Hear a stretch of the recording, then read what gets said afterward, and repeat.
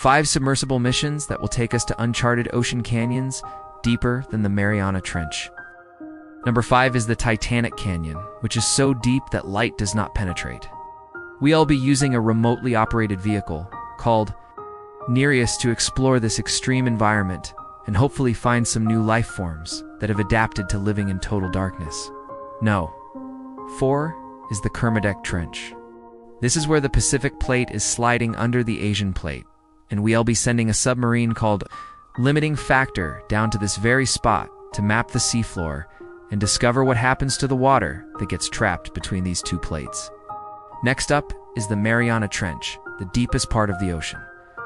Here, we'll use a special camera system to look for signs of life at these extreme depths.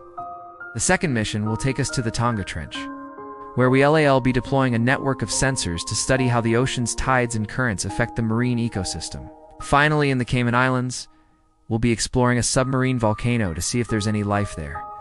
Because if we can find life in the most inhospitable environments on Earth, then we can find life anywhere. So stay tuned for more updates.